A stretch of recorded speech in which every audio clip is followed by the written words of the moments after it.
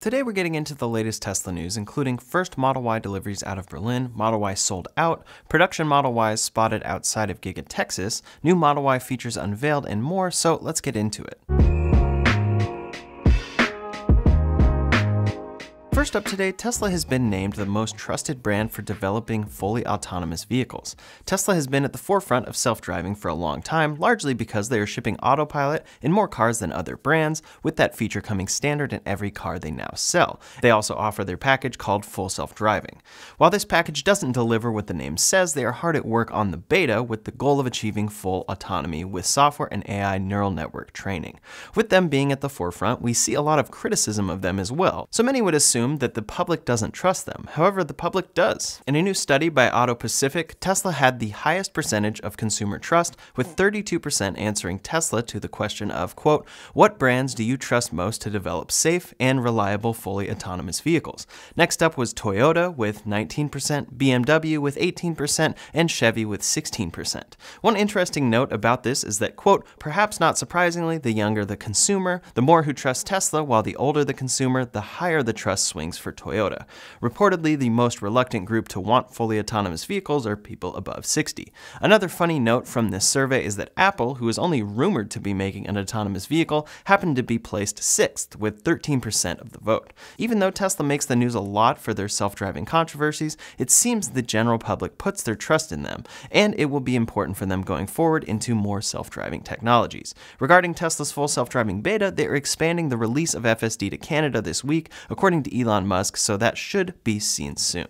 Next up today, Tesla's newest factory, Giga Berlin, which has been in the works for quite some time, is finally open. After holding their Giga Berlin fair all the way back in October of 2021, production still caught a number of snags and delays from many different sources. Tesla sent out official invites to this delivery day a couple weeks ago, and the event officially took place. Just yesterday, Tesla held their delivery event as promised and handed over the first 30 Berlin-made Model Ys to customers. Of course, this event was complete with Elon Musk dancing, but at that event, we saw a lot more of the completed factory as well. Here's a photo of a Berlin-made performance Model Y, as well as the art Tesla is putting on the exterior of the factory. Inside, the delivery event was huge and seems a little bit like a second version of the Giga Berlin Fair. This time, however, they're delivering cars. Tobias Lind took all of these photos, including this one, showcasing the first few Model Ys, complete with license plates signifying their status. At the event, a pretty amazing video showcasing the production line and flying around the factory was being played. In it, we can see cars off the production line, cars in production, as well as a full zoom out over the entire factory building itself. Elon Musk was there giving a speech and handing over first Model Ys to happy customers, and Tesla posted their own video on Instagram celebrating the occasion. They show the 8th Model Y coming off the line and an early customer taking delivery of their black performance Model Y. This is a big deal for Tesla because while this factory will still take a little bit of time to fully scale, this adds an entirely new, upgraded factory to the two they currently ship cars from. They now have Giga Shanghai and Fremont fully operational and Giga Berlin operational and starting to scale production. For now, at Giga Berlin, these are normal Model Ys, shipping with 2170 battery cells, but soon over in Texas, they will be delivering first Model Ys with 4680 batteries. More on that in a second, because at Giga Berlin, Tesla is shipping the Model Y with a couple of new features. These features don't make a huge difference as far as the production or foundation of the vehicle, but they will make a big difference for some consumers. We've seen for a while now that Tesla is working on an OEM cargo cover, but we haven't seen this upgrade actually make its way to production in the US. Apparently it's in production in China, but it's still hard to track down that info aside from a couple of articles claiming it is standard based on this user manual. Now it looks like Tesla is finally adding a cargo cover to the Model Y out of Giga Berlin along with cargo hooks. This is standard on the car from the start of production. These photos taken at the Giga Berlin delivery event showcase the cargo cover. We can see that it will hide your cargo and keep cargo from flying into the cabin in the event of an accident, which ultimately are the two things people look for in this feature. This second photo showcases it folded forward, making it slightly easier to utilize the space back there. We can also see the track that it's sitting on, which until now has not been included on any production Model Ys. Another entirely new feature is cargo hooks, allowing you to secure various cargo with anything you'd like to attach via hook. We can see another photo of the cargo hook here, and it looks to be in the rear where the side cubby is. We've seen Model Y cargo hooks pop up in the owner's manual before, but we haven't heard much else, so these are the best photos we've seen of these features yet. As always with Tesla, if these features are coming to the Model Y at a different factory, it's only a matter of time before that feature is standardized in Model Y production across the board. In any case, first delivery deliveries happened at Giga Berlin, and here's some video of the very first Model Y being handed over inside the factory. Clearly everyone is very excited, and then there's another video showcasing a newly delivered Model Y driving away from the factory. It's a big milestone for Tesla, but it's just one of 2 factories they're opening shortly. They really need to open up new factories in order to get more production underway, because demand continues to accelerate for the Model Y. As gas prices are rising and Tesla's own prices are rising, more people are finally taking the plunge into electric cars, and now the Model Y is officially sold out for the remainder of 2022. If you configure a base Model Y with the stock wheels, which is what I always recommend, Tesla now quotes a delivery timeline of January 2023. That's about a 10-month wait to get your hands on a Model Y after ordering, and it just shows how significantly backed up Tesla continues to be. Demand for this car is insane, and checking inventory will show you that there is never anything available. That's a reason as well that Tesla is driving up prices, because they are pricing out a Model Y built in January of 2023, not one built today. They are looking forward and seeing how much prices are going to keep increasing. Other brands are promising cheaper cars, but you'll often find them marked up by the dealer. For example, I was interested in the Ioniq 5 this week and decided to just give a dealer a call to see firsthand what the price would be. Before receiving any pricing, I was told $10,000 above MSRP. So while a price from $62,990 is a lot on the Model Y, at least you know what it is instead of planning for a cheaper car and getting a huge surprise dealer markup. In any case, there are ways to get a faster estimated delivery date for your Model Y, and they all include upgrades. Upgrading paint for something that costs extra will improve your delivery time, upgrading to performance will do so, upgrading to white interior will move it to October, and so will changing wheels. Then the way to get your Model Y the quickest is to add FSD, but again, I don't feel that package is worth anywhere near $12,000. Ultimately, I find the base Model Y to be the best value and include the best features, and many do as well, leading it to being backed up until January of 2023 and sold out for 2022. Tesla is in the process of being able to make more cars, and next up will be at Giga Texas. Tesla has now received their official approval to hold a Giga Texas fair, similar to what they did in Berlin in October. Reportedly, Travis County approved the GigaFest party for April 7th from 4 to 11:30 p.m. They are planning for about 15,000 people with shuttle buses, security, fireworks, 2 stages, and more. It's still unclear how they are handling invites, but hopefully they are expanding invites past just people in Texas. According to Elon Musk, people in that area will have priority, so we'll see what happens next. It's still unclear if this Giga Texas festival will mark the opening of the factory and first deliveries of cars there, but the opening of Giga Texas is a big deal as well, because not only is Tesla going to be opening up their 4th factory, they'll be shipping a brand new battery cell form factor. This is their brand new 4680 battery cell that they unveiled at Battery Day all the way back in September of 2020. This new battery cell is supposed to help bring costs down and improve range, but for the start of production with those batteries, Tesla is still scaling up. This is leading to what all rumors are pointing to, a new standard range 4680 Model Y shipping first out of Giga Texas. The EPA has officially granted approval of a new Model Y variant to Tesla, and this variant is all-wheel drive with a 279-mile range. This is far lower than the 330-mile EPA range Tesla currently ships on their base Model Y, so all signs are pointing to this being a new product they may introduce. The standard range Model Y they briefly shipped included a 244-mile range, which was below the standard that Elon Musk wanted, so they ended up canceling that car in most markets. The standard range Model 3 gets an EPA range of 272 miles, so this new 279-mile range Model Y would surely fit the standard. It would also give Tesla a chance to ship more cars with a popular cheaper option and scale appropriately at Giga Texas as they work up their own battery cell manufacturing. The details on this are still unclear, but now a new Giga Texas made Model Y was spotted in the wild for the first time.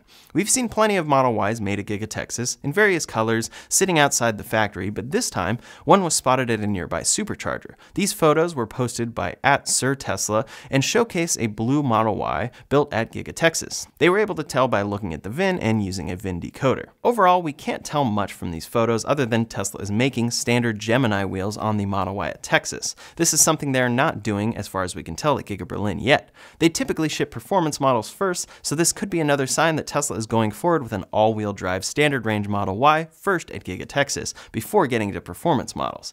It's extremely likely that the Model Y here has a structural battery pack of 4680 cells, a standard range size battery pack, all-wheel drive, and even the cargo cover now shipping in Berlin. Next up, for Tesla's most expensive car, the Model X, first 5-seater deliveries have begun. The refreshed Model X has shipped incredibly slowly, and the priority seems to be so far on 6-seater plaid models. I got to check one of those out, and it's an amazing car. You can check out that video linked up here or in the description below, but Tesla has now shipped a 5-seater long-range Model X. We can tell that this is the refreshed models with these photos, and then we can see the seats are a 60-40 split with the 2 seats on the driver's side and 1 on the other side. Ultimately, this gives a lot more cargo space in the rear if a solid amount of trunk space is ultimately what you're looking for. This photo has the trunk hook folded out, and here it is folded in. Depending on your use, having the choice of a 5, 6, or 7-seat interior in the Model X is great, but Tesla now only ships the plaid model with 6 seats. As far as the reasoning for this, there's likely a production reason with the plaid powertrain, but it also seems to be what Elon Musk likes the most. In response to an article about the 5-seater Model X, he tweeted saying, quote, "The 6-seat Model X is best in my opinion. There are times when I only want to offer that variant." I actually agree with him based on the functionality of the 6-seater. It really utilizes the vehicle space well, but for many people, they need other options. Many people need more rear cargo space or need to fit 7 people in the car. Otherwise, they'll have to go with an entirely different vehicle and won't be able to go electric. Next up today, Elon Musk has begun the process of laying out his 3rd master plan. If you're unfamiliar with Elon Musk's master plans, they so far have been related to Tesla and how they plan to grow. His original master plan was written and posted in 2006. The title was The Secret Tesla Motors Master Plan, Just Between You and Me. It was a blog post written by Elon Musk, and it detailed their plan to build a sports car, the original Roadster, use that money to build an affordable car, the Model S, use that money to build an even more affordable car, the Model 3, and while doing the above, provide zero-emission electric power generation options. Ultimately, looking back 16 years later, Tesla has achieved their master plan. They did exactly what Elon Musk laid out. They just aren't quite at the even more affordable number that most actually want to see. They did make each of those cars, though, at each of those price points, and they sell Tesla solar options for energy generation. In Elon Musk's Master Plan 2, he reiterated Part 1, saying that, quote, "The first master plan that I wrote 10 years ago is now in the final stages of completion." At that time, they were nearing the release of the Model 3, and they succeeded there after he wrote this in 2016. The summary of Master Plan Part 2 is to, quote, "Create stunning solar roofs with seamlessly integrated battery storage, expand the electric vehicle product line to address all major segments, develop a self-driving capability that is 10 times safer than manual via massive fleet learning, enable your car to make money for you when you aren't using it." This master plan was heavily laid out on Autonomy Day that Tesla held in April of 2019. Overall, this plan hasn't really been achieved. They haven't managed to expand to all major segments, they don't have full self-driving yet, and your car can't go out and make money for you, but they do make their solar roof integrated with Powerwalls. They still have a lot of work ahead for that plan, but now Elon Musk said, quote, "Working on Master Plan Part 3. As far as what this plan will include, it's much more than a Tesla plan." He said, quote, "Main Tesla subjects will be scaling to extreme size, which is needed to shift humanity away from fossil fuels and AI. But I will also include sections about SpaceX, Tesla, and the Boring Company." Tesla is on the path to scaling to extreme size, it just takes a long time. However, with their battery production plans and 2 new factories opening this very year, they will make significant progress in the short term. That's great for Tesla as a whole and the eventual reveal of a $25,000 Tesla or $35,000 Tesla or whatever it may be by then. Once this whole plan gets released, the main points will surely be taken in about SpaceX going to Mars, Tesla and the Boring Company helping ease traffic with tunnels, the Tesla bot running production and more, but ultimately people will likely miss some things. This master plan might come out and make everyone think that Elon is distracted from making an affordable electric car, but at the end of the day, Tesla is scaling as fast as they can and faster than any other company making electric cars.